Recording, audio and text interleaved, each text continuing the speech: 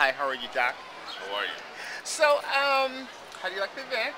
I love the event. This is my first time here. It's a From where? nice, From small event. from where? I'm here from New York. New York. Yes, Okay. born and raised. Okay. Okay. So let's talk about your event here, your table here. What's going on here? Well, we are Onyx. We are a leather organization for men of color and their admirers. We do a lot of, we're a fraternal organization. We do a lot of outreach, and we help brothers to, how should we say, overcome a lot of their fears. We're more like a bridge into the leather community, since a lot of brothers like to. So you say fear Yes. of a little cow leather? Not necessarily that. It's more of the community as a whole. Okay.